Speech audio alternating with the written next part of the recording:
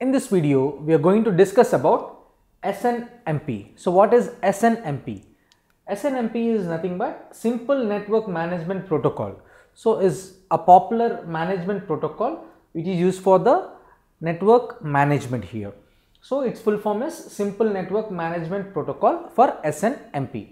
So it manages the network, this protocol manages the network management, and it is used for collecting information from configuring the network devices such as servers, printers, hubs, switches and routers, and also on an internet protocol which is an IP network. So here it is used to collect the information or the data from configuring of the network devices like servers, printers, hubs, switches, and also from the routers, and it uses the internet protocol network to get this information.